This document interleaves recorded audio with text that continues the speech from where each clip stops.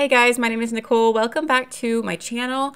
You might recognize some of these bottle brush tree projects from my last video, and I wanted to share with you guys today a couple more projects that I'm doing using similar trees, and I'm going to include at the end of this video all of the prices that I sold most of these projects for in the last 2 weeks. I can't believe most of them sold already, but I do want to share that information with you later on.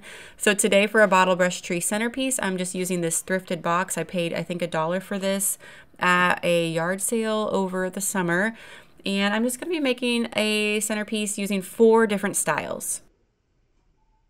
I feel like there's a few different ways you could go with this wooden box. Right here, I would say this is more of a minimal approach to the bottle brush trees. Now the only problem with this one, as pretty as it is that it takes up a lot of trees. So this is almost 2 whole packs of those bigger box sets from Hobby Lobby. But since I got them on 60% off, this is still only about $14 altogether for this centerpiece. But to me, this one is a little bit more primitive and a little bit more minimal.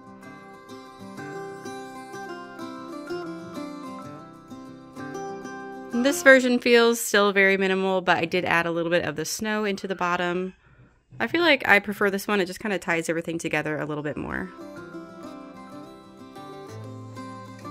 And this version is just a little bit more festive. I added in the miniature ornaments to add some color. Still very simple, feels still very minimalistic and everything, so I think that this would go with most people's decor. I really like how this one turned out, and I think it'd be so nice in the center of somebody's like rectangular long dining table. Okay, this one is officially my favorite. So I took out the little ornaments and I swapped it out for these mini pine cones. Some of them are flocked like this one, and some of them are just plain. And then I stood them upright so they're kind of in the shape of the trees. And I think it just filled in the gaps really nicely. It complements the wood. So again, still very like minimal and primitive looking. But I think this one looks a little bit more upscale with the pine cones. Yeah, I love this one. Look how cute that is.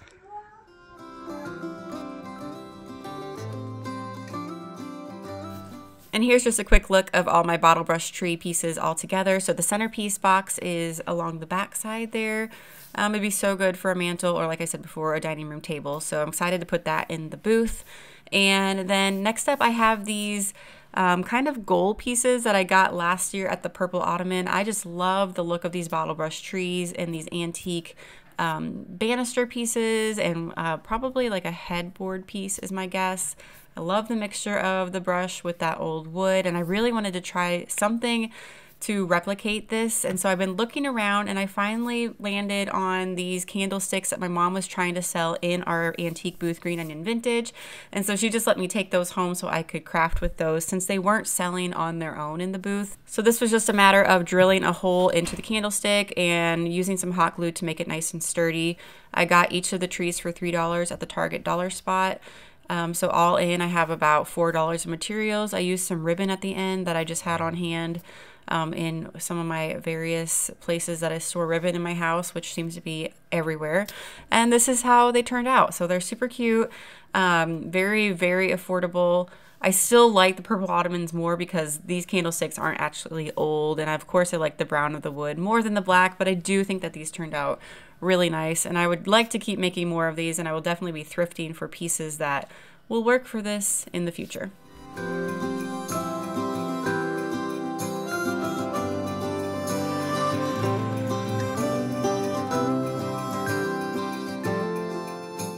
And then off camera, I just did a couple more trees. I didn't show you step by step because I feel like these are pretty self-explanatory, but these trees I got from Hobby Lobby's clearance section last year, so they were only a couple dollars each. And then I had these canisters in my house, so those were basically free, and I know I thrifted both of them, so even when I bought them, they were probably a couple dollars.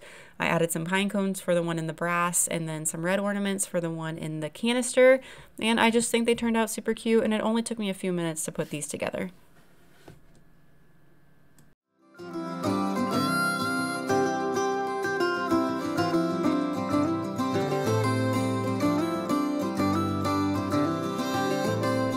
Okay, and now moving on to everything that sold in the last 2 weeks since I put all these projects into my antique booth. I do think posting my antique booth store tour helped. So if you guys haven't watched that yet, make sure you go back and do so.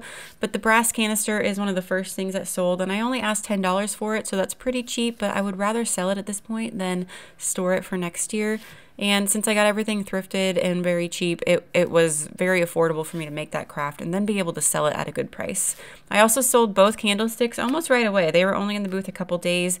I only asked 6 for the smaller and 8 for the larger.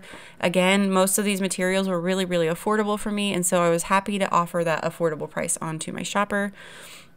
And then if you watched my other bottle brush tree video from last week, I sold a lot of those projects also. The dough bowl that you see here was one of the first things that sold, and I asked $22 for that one. So that was a pretty good price for me because I didn't pay anything for the bowl, and then the trees were just a few dollars. I also sold this arrangement in this really cute basket that I thrifted for I think $1 or $2, and I sold that one for $24. So again, another pretty good price. This one has a couple bigger trees in it, so if I broke down the price, I would say it probably had about $5 or $6 in materials. And then so far I've only sold one of these Christmas mugs with the tree in them, and I am asking $10 each for those. So again, pretty happy with that. I also sold the centerpiece that I made in today's video. It has the pine cones though and not the ornaments like in this picture. And I was able to sell that one for $34. So I was really happy with that. The trees are kind of pricey, but the box was only $1. And then if you watched my video a little ways back when I did the outside tent event, I made this wreath with you guys there, and I was able to sell that for $32. And that's everything. I mean, that's not everything that I've sold, but that is everything that I've featured in my videos recently. So I just wanted to share you guys a little update about what's been selling for me. So it's actually been a fairly good month, especially for my handmade things, because that can go either way in my booth. I never really know how that's going to go. And this is just a look at those pieces in my booth. And if you missed that video, I will post it down in the description box. It was just from a couple weeks back. So if you want to take a look at my booth, you are welcome to do so there. And that's everything for today's video. I will have more videos coming out shortly. I appreciate you guys spending some time with me today, and I will see you in the next one. Bye!